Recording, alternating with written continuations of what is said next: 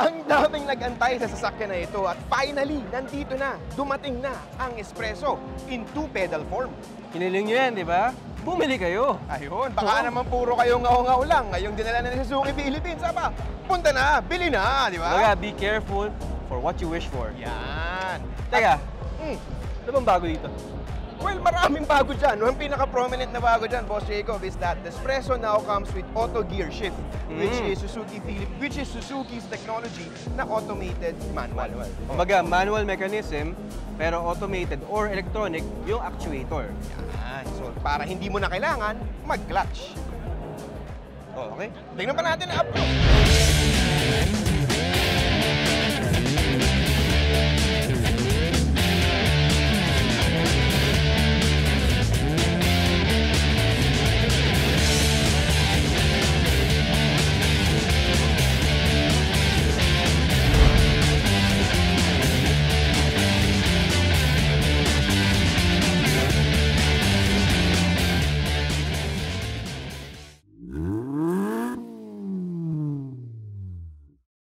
Kotse ba?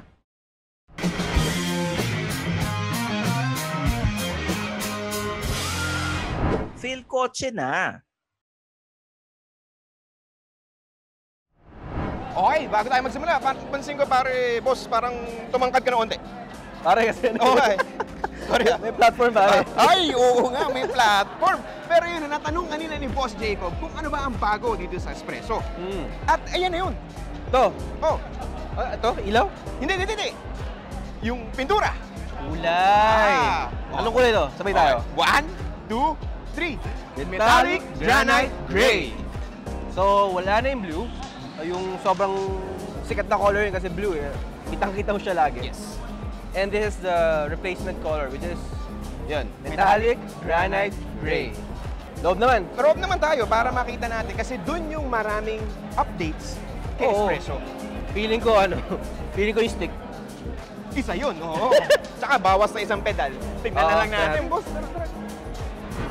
So, ano nga ba ang meron dito sa bagong Espresso?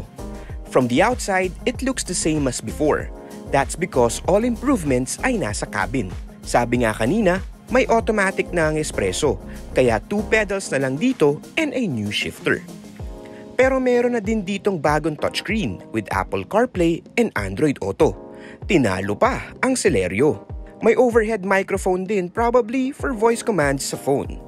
Sa steering wheel, may buttons na din for audio and phone. Dito sa gauge cluster ay may gear indicator na.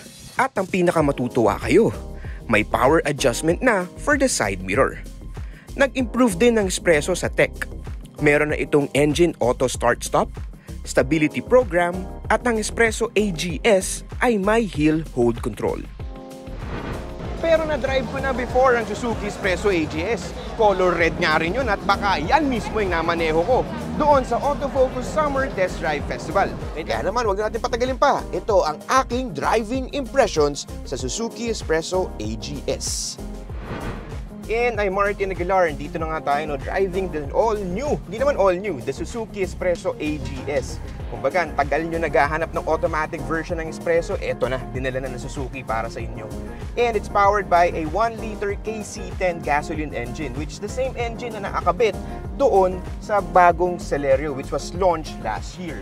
In terms of power delivery, it delivers 67 horsepower and 90 Nm of torque. And then the engine is connected to Suzuki's very own automatic gear shift. Mamaya, we'll more on that later. Ito, dadaan tayo ngayon sa test course dito, no? Parang may mga tumimik the lubaks. Yan, tingnan natin. No? Okay. Yun, kita nyo naman. As expected, no, medyo merong mafe-feel kang thud kasi it's intentional para ma-feel mo yung ride comfort dito sa sasakyan na to. Pero nung na-drive natin dati, yung Espresso na manual version, it's the same eh. Yung suspension nitong Espresso is still leaning towards the firm side. But then again, it's already expected for cars like this. And yung size niya is perfect, lalo na kung gagamitin mo yung sasakyan na ito on a daily sa urban jungle. Then when it comes to acceleration, okay pa din naman tayo. And then yun, yung AGS, yung automatic gear shift na sinasabi natin is that hindi siya yung typical na torque converter automatics or CVTs na nakasanayan na natin on how we drive, no? Kumbaga, how you treat this car is like automated manual. Kumbaga, may actuator yung AGS. So yun, yung AGS, merong actuator yung system na yun which allows Suzuki to eliminate the use of the third pedal, yung for the clutch. Kumbaga, AGS simply says or simply does the shifting for you.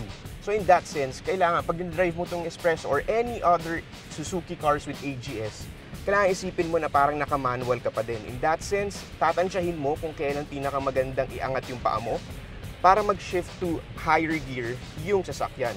So, yun nga, no, sa una, medyo may jarring effect pa din kasi nga, it's not the usual torque converter or CVTs that we know. So, kailangan tansyahin mo pa rin siya para mas maging maganda yung shifting mo. So, in terms of handling naman ng steering wheel, yes, it's light. Yun yung maganda naman sa Suzuki cars, no, specifically dito sa S-Presso. In that sense, medyo hindi ka masyadong mapapagod kapag ka magdadrive ka around the city. Kasi, bukod sa size niyang maliit, magaang pa yung manibela niya. Aba, ewan ko na lang kung hindi ka pa maging komportable sa syudad kapag kaganto. Tapos, naka-AGS pa, di ba? Which is what Suzuki fans are asking for dito sa Suzuki Philippines. Tapos, ito pang maganda dito no? Aside from the light steering, yung visibility niya sa harap, it's okay. Maganda yung forward visibility, pati yung side visuals mo is okay. Kasi nga, ano lang siya it's a pint-size hatchback So, kitang-kita mo yung sides mo at wala masyadong blind spot. And then one thing that I like the most dito sa Suzuki S-Presso AGS is that bukod dun sa AGS technology, nilagyan na rin ni Suzuki Philippines ng engine auto start-stop system itong sasakyan na ito. What the engine auto start-stop do is that kapag ka nag-full stop ka, gaya ng ginagawa ko ngayon, it will automatically shut down the engine. So in that sense, and in theory, mas makakatipid ka sa konsumo mo sa gasolina. Pero for the full fuel eco consumption, malalaman yan sa full review natin dito sa Philkotse. Pero yun lang, pinapasabi lang natin that this car already comes with that kind of technology, which is by the way present din sa Suzuki Ertiga Hybrid, sa Suzuki Celerio, tsaka sa Suzuki Desire. When I tested that car, meron din yun doon. Aside from those things na sinabi ko, maganda pa dito is that meron na ring updated touchscreen itong S-Presso AGS. And, ito yung isa niyong inaantay, wala nang Bluetooth. Well, may Bluetooth pa rin to, pero mas maganda na to kasi it's already integrated with Apple CarPlay and Android Auto. So, kung ikaw yung Waze-dependent na tao, tapos mahilig mag-Spotify while you're driving around the city, panalo na, kuwang-kuwa ka nitong Suzuki S-Presso AGS. Yun yung maganda sa Suzuki Philippines, Aside, hindi lang nila dinala yung automatic version ni S-Presso, they also added some bits para mas ma-convince or para mas ma-lure or ma-attract yung mga potential car buyers. Diba? May Apple CarPlay na at Android Auto. May AGS ka pa. May Engine Auto Start-Stop pa. Saan ka pa, di ba? Tapos with safety features, meron din ng dual airbags, hill hold control, electronic stability program. So in all sense, in all aspects, this car is loaded.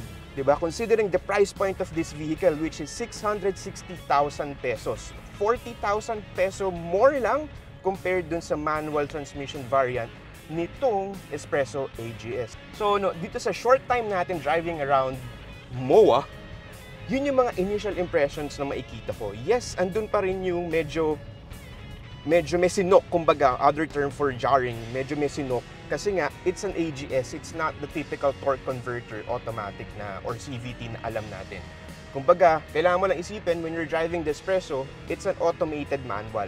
The AGS, may actuator yon na yun yung nag-change ng gears for you, which allows Suzuki to eliminate the use of the third pedal. So, yun. In that sense, goods ka na. And, wala na akong madagdag masyado, which is, everything's all the same naman compared to the old S-Presso that we have driven before, Yung labas, yung loob, it's the same layout. Well, except for the updated infotainment touchscreen. Tapos isa pa dito is that andito pa rin yung controls natin for the window. And then, yeah, andito pa rin yung... At may manual mode pala to para you can dictate the gears in case you want. Para pwede ka mag-upshift or downshift nang ikaw na hindi mo na inaantay yung AGS system ni Suzuki S-Presso. So, all in all, my first impressions dito sa kotse na to is that nasagot ni Suzuki yung mga clamor ng tao. Kasi for the longest time, people who wants to buy an S-Presso is sort of medyo nag-aalangan sila Kasi there's no automatic transmission available. But that is not the story today. Kasi eto na, dumating na yung Suzuki S-Presso AGS. At 660,000 pesos ang presyo nito. Ayun, paano ba yan? Back to me. So, yun na nga. Yun na nga. Grabe ang ginawa ng Suzuki dito sa S-Presso, no, boss? Nauusan pa ang Celerio dahil may Apple CarPlay to tsaka Android Auto. Yung Apple CarPlay. Yes, pero may tanong ako sa'yo, boss. Magkano ba yung bagong Espresso? AGS, ah? Oo. The Suzuki S-Presso AGS is priced at 660,000 pesos. 660. Eh, yung Magkano manual, difference? 620 yung manual, eh, no? Magkano? Ikaw na lang, science high school kasi siya, Hindi, 40,000 pesos. Yun ang difference. Ganun pala yung tamang formula. Okay. Mali yung turo sa amin, technical school. Pero very enticing, no, for a cute and small car. Kaya naman, ano pang inaantay nyo? Gaya nga nung sabi natin kanina, matagal yung inantay itong kotse na to. Ngayon nandito na. Hiniling nyo eh. Bumili kayo. Bumili kayo. Diba? Yan na yan. Yan na yung Matic Espresso. Diba? No more complaints. It's now here. Answer the call. So yun, ako si Martin Aguilar, yung cambio boy next door. Kasama ko si Jacob Oliva, ang head of content and video, Philkotse.com. Ayun, don't forget to like and subscribe to Philkotse's YouTube channel. Click that bell icon para lagi kayong una sa mga latest happenings in the motoring industry.